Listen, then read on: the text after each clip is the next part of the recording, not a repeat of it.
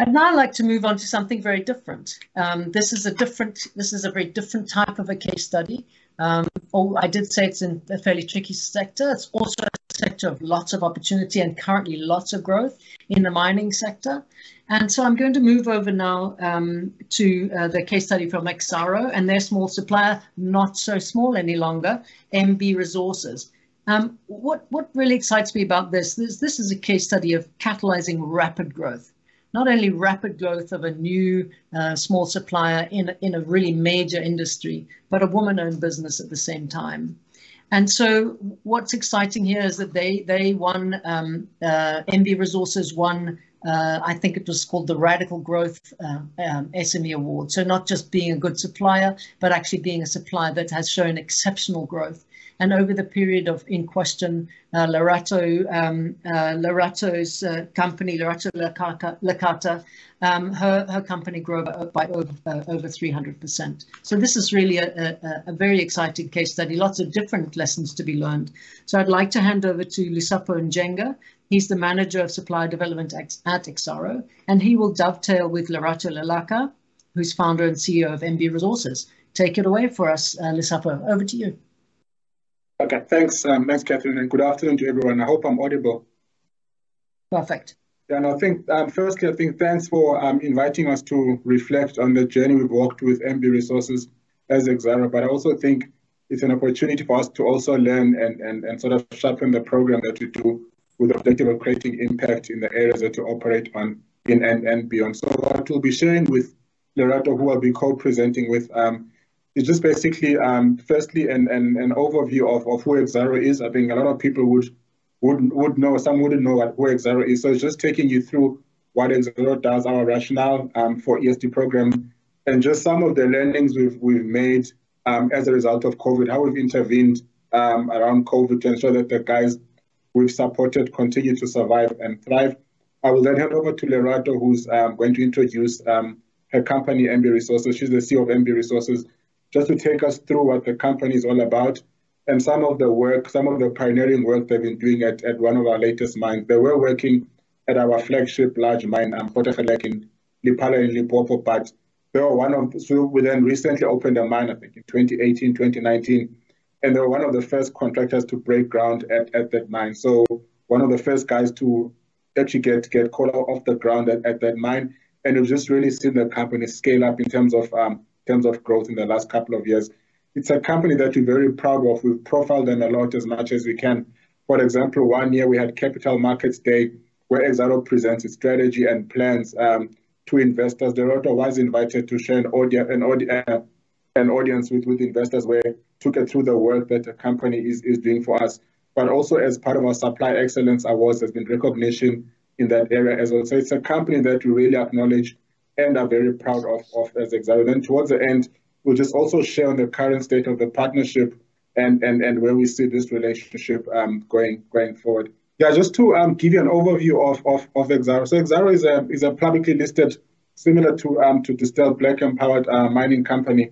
So our program is quite deliberate in that there is prioritization of suppliers from host communities as much as possible, and we take our cue from our supply chain processes where there is a bias towards businesses from host communities, Black-owned, Black youth-owned, and Black women-owned business, which is aligned to the principles of the mining charter as well as the broad-based Black economic empowerment. And so there's alignment to that, and we're really at a progressive level trying to ensure that we get in more and more suppliers and contractors in these demographics that previously hard to get into our supply chain. But also more importantly, making sure that we get businesses that are involved in the core mining activity. And MP Resources is one example of such a business that is involved in the actual core business of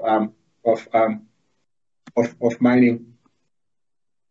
And then just looking at what we are trying to solve as the ESD program. So one thing we picked up is supply chain on their side. There's policies and there's initiatives that really try to bring in first-time contractors in demographics like Black-owned, Black women-owned, and Black youth-owned businesses. I think everybody is aware that mining is a very capital-intensive industry. You need assets to operate. If you're in logistics, you need trucks that cost millions, for example, whether it's moving overburden or moving the coal, whatever it is, but you really need assets to operate. So, and we saw good success. Companies were getting contracts, coming on board on the program, getting support in the form of grants or zero interest loans, and really being able to survive and repay their own obligations, employ people from host communities, subcontract work to other businesses. So really did see this paid forward principle then that were on our program. I'll then hand over to Lerato, who will introduce MP Resources, which is one of our premier contractors, and the work they've been able to do, and how the ESD program has enabled the business to grow to the level that it is at today. Thank you. Over to you, Lerato. Thanks, Mustafa. MP Resources, we were born 2013. You know, some of the delegates were not here, so I'm going to repeat what I said the other day because I'm very proud. We received the contract, the letter that we got the contract in November. December, we go to the site, the so-called site. And I've seen sites before. I've gone to sites, but when I got there, I found a bush, right? And came with an excavator to come and debush. I said, basically, it is such a moment. It's such a moment to be proud. It's such a moment to be an SME. SME that says you want to be an emerging contract management, and you are there, and for the first time, right? So that was it. And 2 months after getting the contract, we also received 25 million fund from ESD. I'll talk about it later. And then we bought 4 ADTs, and which we said we started and added to our fleet, and then we started employing. Currently, we've got 400 local. Like he said, we've got the CEO Choice Award, and if you look at our year timeline of our Belfast year, it's been great. It's been one achievement after the next, and really it proved that if you want to see yourself emerging, you can actually do that. And really, we're happy with the first year at Belfast. And we see the 25 million that we got from ESD being one of those underpinning our success in that year.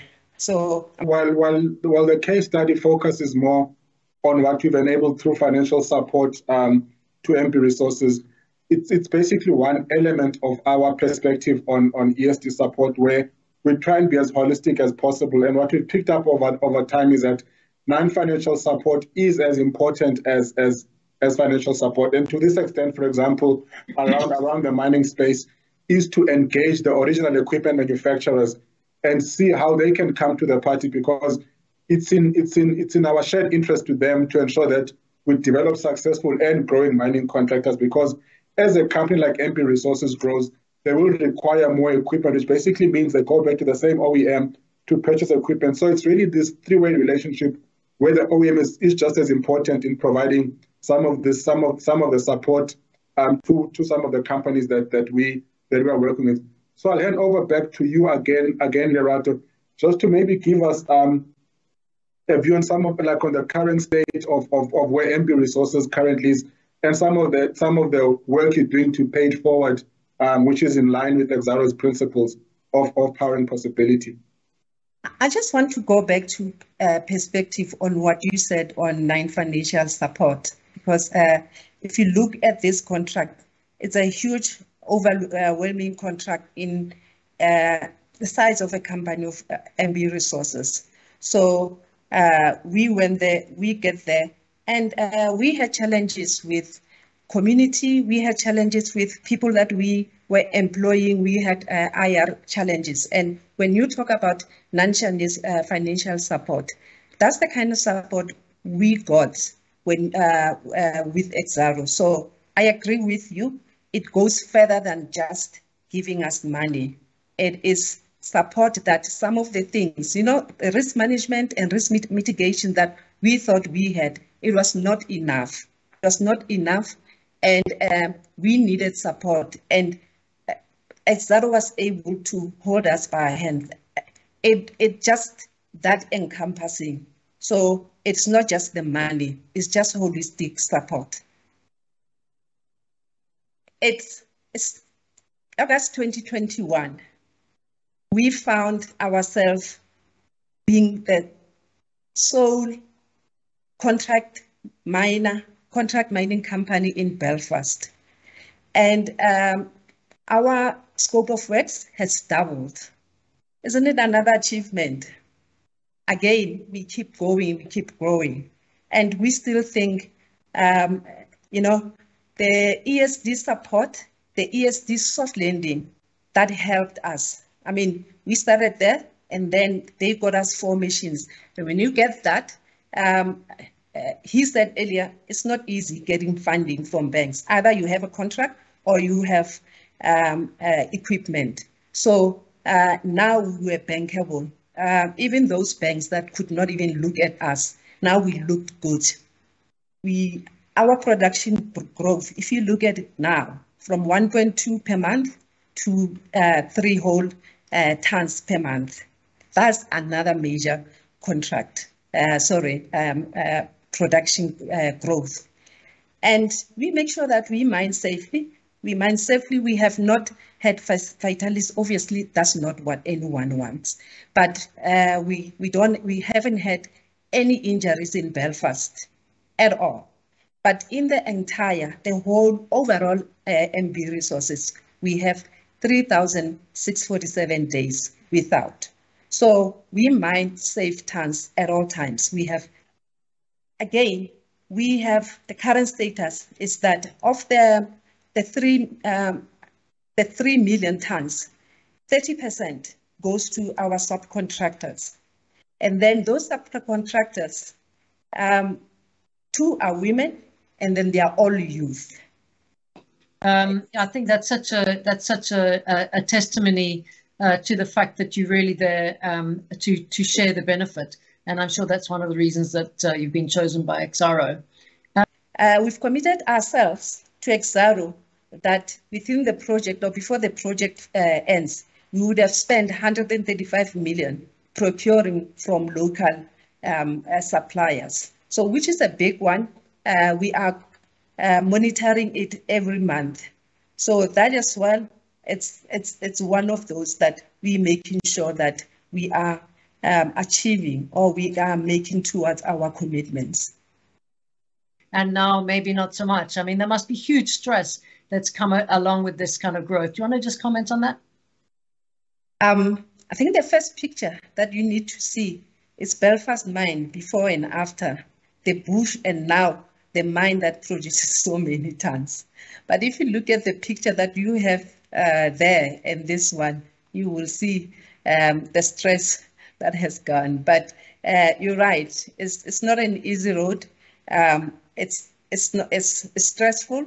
There are a lot of things that happen that you haven't anticipated. So one won't lie that we have not had a client that's not happy. You've had weather that is more rain that is more anticipated or unanticipated than many other years. So it's really, it can come that way. And like Lusapo said, we've had COVID and we've had to request payment holidays, not just from Exarro, from other funders as well. So it's not been easy sailing.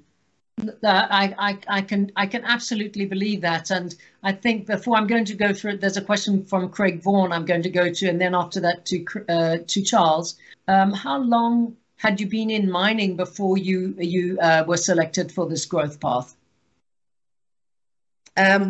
I said we started in 2013, And then we were through Anglo incubation. So it was 3 years before we got a proper contract mining project that was ours. So basically it was 3 years. Yeah, with those 3 years, we were working with junior miners. Thank you. That is definitely a rapid growth. Also from Craig, the question to you, Lesapho, what made you select Lerato for this support? What particularly stood out for you that made her a good opportunity for you to invest in? Okay. Yeah, I think everything starts off with the procurement process where we made a conscious decision that we're going to be as transformative as possible at the Belfast mine and really involve Black-owned, Black youth-owned, and Black women-owned businesses in the core mining activity. So through a competitive process, MP Resources was selected to do some core mining work. For example, at the same mine, all of the coal logistics is given to Black women-owned businesses. That's a conscious decision we make. We make those decisions aware that these companies might not have the required assets to successfully execute, but they really show potential in terms of executing. There is technical capabilities within the business. So it was for us to ensure that MP Resources is set up to succeed as much as possible. And one of those ways was to provide them with the assets they need to operate their business, as opposed to them working from a back foot where they don't own any assets. They have to lease assets from someone else at a high leasing rate. So it was really to try and make life as easy as possible for them to succeed on the contract. But it's within a broader context of transformation, which is at the heart of what the company strives to do. Thank you. Thanks for that feedback, Lesapho. Before I go to Charles, I just also wanted to say that Exxaro were winners of the Newcomers Award 2 years ago in the ABSA Business Day Supply Development Awards. And it was very clear, they were clear winners in that year. And the reason for that was because there's very, very determined, very well articulated intention to diversify the income and to really make sure that they leave value behind in the host communities. And I think this is real evidence of a well thought out strategy that's being implemented. So I just wanted to contextualize that. Charles, go ahead with your question. Thanks, Catherine. Quick question for Lesapho. Lesapho, in your presentation, you made reference to the fact that you guys made a conscious decision to help the existing companies on your beneficiary list. And that would be the focus area. Did you receive any resistance internally and externally when sort of that focus was there? Because it's always a difficult thing when you decide to focus on one pool of customers or clients relative to another, because I imagine you also get a lot of pressure from other companies wanting to come into your supply chain. Yeah, it was a tough sell, Charles. So I think everybody wanted to try and save the world when COVID hit. And what we took to the ESD committee was saying there's about 50 plus businesses we have, not because some of these guys have got loans, want to secure loans, but you can have an approach of trying to assist 1,000 people, and maybe 10 of those guys will make it through, or you can just focus on these 50. And I mean, if you look at the employment, a company like MP Resources on its own has got 400 employees. So if you can secure a company like that, there's 400 families down the road that you're securing. So once we presented the numbers and said, these are the families' livelihoods at stake if we don't really support and future-proof these businesses and sort of secure these businesses through that. So once we solved the secondary effect from an employment point of view, and some of these companies had made commitments to support during COVID, providing masks to schools and food parcels to families that are destitute. So we presented that whole picture, which also presented the guys we're supporting as companies that want to pay for it in terms of COVID support. But we took a decision not to try and save the world, but to try and save these 50 plus guys, because some of them are really doing important work for us as a business as well. And seeing them go under would have had an impact on the business. Thanks, Lesapho. That's a nice crystallized view that you've shared there. Thank you so much. Michal, did you want to ask a question? I actually wanted to ask a question that Lesapho just answered in terms of the employment within the organization. And I think the comment I wanted to make, if there are any corporates on the call, I can't really see. This is an absolute perfect picture of what supply development should look like. From the commitment to the supplier through a supply contract, together with the funding, together with the non-financial support, together with the access to market, and then obviously the monitoring and evaluation, which comes at the end. How have we impacted the community and what has this done? So just an encouragement to corporates that are keen to participate this year. Firstly, do. And secondly, please show us all of these. This is how it's meant to be. So well done to you, Lerato, as well, for women in this sector. Wow. Congratulations, you've done well. Yeah, lovely, lovely, Michal. Absolutely second that. And did you have maybe some comments that particularly jumped out from this case? Michal literally took the words out of my mouth. I wanted to say that congratulations to Exarro for a full-blown commitment to developing a partner. But these programs can be sometimes really can depend on just one angle which doesn't work well. It could be material, it could be financial or non-financial. And if corporates are to commit, they need to commit to the full extent as Exxaro has shown now. That's all my comment. And Lerato, don't worry, the stress didn't do you too bad. That I can tell you. Yeah, thanks, Christian. You get extra points for that, Christian. Perfect. I don't know. We have Elmarie. I don't know if you're able to. If you're still able to be with us. Yes. So she has a question from Elmarie. Are there any plans from Exxaro to support the development of Lerato's suppliers? Now that's very interesting. Is there a downstream support plan, Lerato? Have you got a downstream support to help the suppliers to you? I don't know if Lusapo wants to take that one, but the 30% subcontractors I told you about, as it is now, they are applying for ESD for themselves now. And when I say as it is, we are helping them. We are just making sure that they also get ESD. And then we are also, like I said, developing them to be contract miners. So that's how it goes downstream. Fantastic, excellent. Thank you so much for that. There is a question from the delegate panel. Shai, you have your hand up. Would you like to go ahead with your question? Thank you, Catherine, and thank you to everybody on the call, your panelists as well. I may say an opportunity to shout out to Elmarie earlier on. My question is for both Lusapo and Lerato in particular.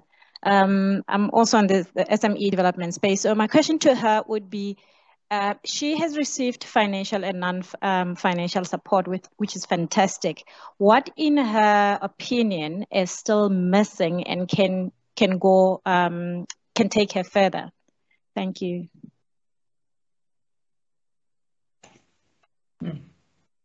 Over to you, Lerato. I don't know. I don't think you can grow much faster than you're growing at the moment, but maybe you've got some plan in your mind, eh?